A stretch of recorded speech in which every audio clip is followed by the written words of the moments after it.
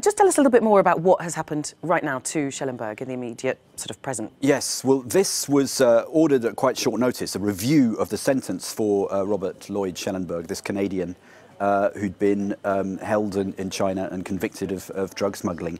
It happened on Monday in the northeastern city of Dalian.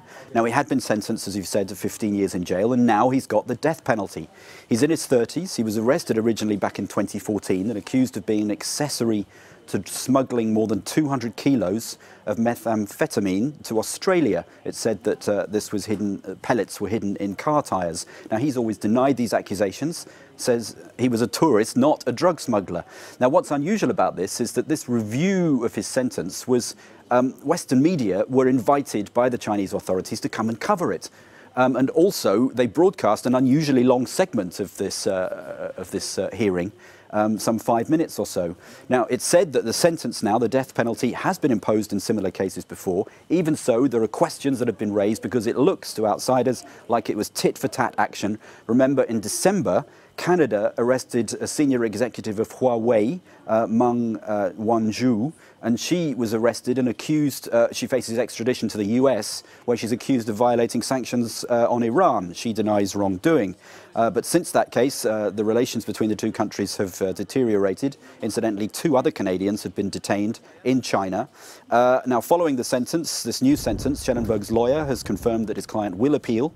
And he's criticised the sentence, saying this hearing just lasted 1 day and the prosecution put forward no new evidence.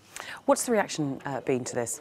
Well, as you can imagine, it's been one of anger and shock. Schellenberg's family say their worst fears have been realised. Human Rights Watch has said you have to ask questions as to why this particular person of this particular nationality was retried at this particular time.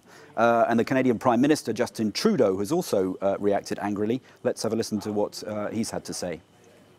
It is of extreme concern to us as a government, as it should be to all our international friends and allies, that China has chosen to begin to arbitrarily apply death penalty in cases facing, as in this case, facing a Canadian.